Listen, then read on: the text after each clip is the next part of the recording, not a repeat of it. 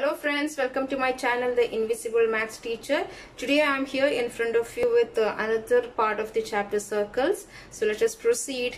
Here our new topic in this chapter is two chords. Okay, here you can see I have drawn three circles and different types of chords are drawn inside these circles. So let us move on to the first figure.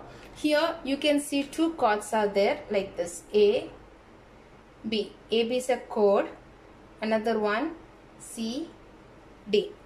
Okay, A, B, C, D. Now here you can see there is one meeting point here at this point. Let that point be P.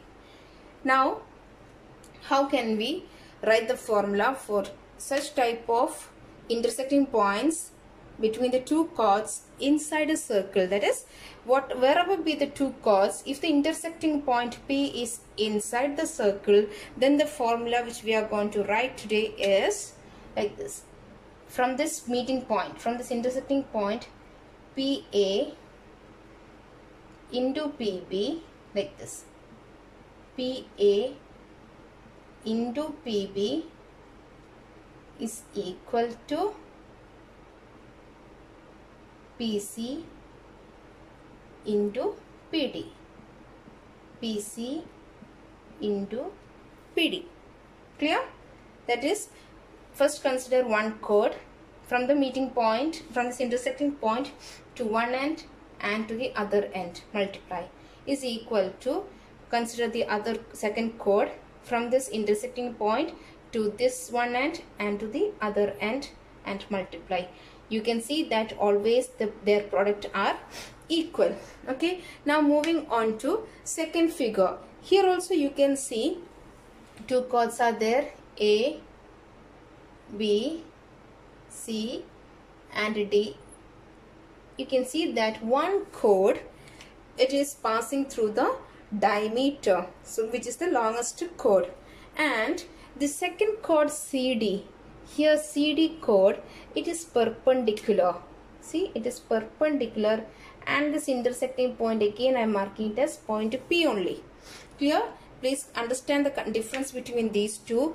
Here in both these figures the chords are inside only and the intersecting points are inside. But here one chord, here AB is diameter and CD is perpendicular to AB. So hope you understood this difference. Then how can we write? Again, as we did here, we know the intersecting point is inside. So like this, PA into PB. PA into PB is equal to PC into PD. PC into PD. But here you can see that as this is the diameter of the circle, we know it is now divided into two equal halves, right? The circle is completely divided into two equal halves. So if you draw a chord like this, and if you draw a line at the center, then we know that these two parts are equal. This upper part and lower part, they are of equal length. That is, this PC and PD are of equal length. So here PA into PB is equal to, instead of PD I can write PC itself, or instead of PC I can write PD. Then what will be the answer? Yes, we have PA into PB is equal to PC square. Okay, this is the formula for such type of chords. PA into PB is equal to PC square. Here PA into PB is equal to PC into PD. Now moving on to third one.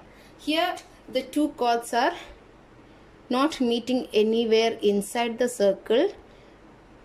Suppose the center is here. You can see that the chords, they are not intersecting inside the circle, but when you extend them, they will be meeting at a point P outside the circle. Then the formula is, again from this P only, P to one end, P to the other end. So how do we write? Yes, PA into PB is equal to, same thing here also, PC into PD, PC into PD. But please keep in mind that here the point is outside. Still we have to consider the length from this point itself, P to A and P to B. Multiply, then this side P to C and P to D multiply. Okay, so these are the three different types of figures which we have to consider here in this part of the chapter. Yes children, now let us move on to some examples based on this concept. Here the question is, in the figure, if PB is equal to 2 cm, PC is equal to 3 cm, PD is equal to 4 cm, then find AB. Okay, so here I have marked all the measurements. PB is equal to 2 cm, PC is 3 cm, PD is equal to 4. Then how much is PA? That is the question. So here we know, we studied now three models. So here this question is based on the first model. Here the two chords are inside the circle. The intersecting point is, two chords are obviously inside the circle, but the intersecting point is inside the circle and none of them is a diameter. So which is that? Yes, our first model. So what is the formula we can start with? From P we have to start. PA into same chord other end, PB. Now moving on to second chord, from P to C, PC into the other end of the same chord, PD. How much is PA? We don't know. PB is equal to 2, PC 3 and PD is 4. So here we have PA into 2 is equal to 12. So PA is equal to 12 by 2. Therefore PA is equal to 6 centimeters. Okay, so if I write here 6, you can see that 6 into 2 is 12, 4 into 3 is also 12. That is this concept. Okay. Yes children, another example. Chords AB and CD intersect at point P. Here you can see it is intersecting. PA is equal to 9 centimeters. So we can start marking. PA is equal to 9. PD is equal to 12. AB is equal to 13. From here AB is equal to 13. Then find PB, PC and CD. So how can we do this one? Okay, here look here children, this part of the chord is 12, AP is equal to 9, then we know total length is 13. Then how much will be remaining? From this 13, 9 is gone, so remaining you will be having 4 there, right? 4 you have. 9 plus 4 is 13. Now coming on to the formula. Here we have two chords inside the circle. Intersecting point of the two chords are inside the circle and none of the chords are diameters. So how can we write the formula? We have PA into PB is equal to PC into PD. Now substitute all the values. Here you have PA is equal to 9, PB is equal to 4 is equal to PC we don't know, and PD is equal to 12. 9 into 4 is 36. So PC into 12. So how much is your PC? 36 divided by 12. How much is 36 by 12? Yes, PC is equal to 3 centimeters. Okay, so here now we got PC is equal to 3 centimeters. So we got 3 here. This is 3. Now how much will be PB? PB they asked you, so it is 4. Then what about CD? This complete CD means 3 plus 12. How much it is? Yes, see, 3 plus 12 is 15. So we got all the answers. Yes, children. Now moving on to another set of question. Here the question is, a line through center of a circle cuts a chord into two parts. Okay, a line through the center of the circle cuts a chord into two parts. Find the radius of this circle, and the measurements are also given here. It's already given. AP is equal to 4, PB is equal to 6, and OP is equal to 5. OP is equal to 5. So we have to find the radius of the circle. So here whenever such type of questions come, okay, one chord is there, another part of the chord is there, you try to complete that figure. So here first let me complete the figure by joining this line. Okay, this is center of the circle O. From here I am going to extend this line now. See, extended. Now we got two complete chords. Okay, so let this point be C and this point as D. Now we know from center of the circle to a point on the circle we have radius. Next one, from O to D is complete radius, right? O to D. O to D is equal to radius of the circle. But we have OP is equal to 5. This much part is 5. Then what will be remaining? How much will be PD? Yes, PD is equal to R minus 5. So here I can write R minus 5. So now let us check out. Here the two chords of the circle are intersecting at a point P inside the circle. So we have one general formula, PA into PB is equal to PC into PD. Okay, now what is PA here? We have 4 and PB is equal to 6. What is PC? From point P to C, how much it will be? Yes, 5 plus R, or I can write it as R plus 5 into, how much is PD? This small portion, it is R minus 5. 6 into 4 is 24. Here we have of the pattern A plus B into A minus B, which is equal to A square minus B square. So here A plus B into A minus B is A square minus B square. Here we can consider R as A and B as 5. So how do we write in this form? R square minus 5 square, right? A square minus B square. So 24 is equal to R square minus 25. Bring this minus 25 to the other side. We have 24 plus 25 is equal to R square. 49 is equal to R square. Okay. Then I can write 49 is equal to simply R. So here we have R is equal to 49 means 7 into 7.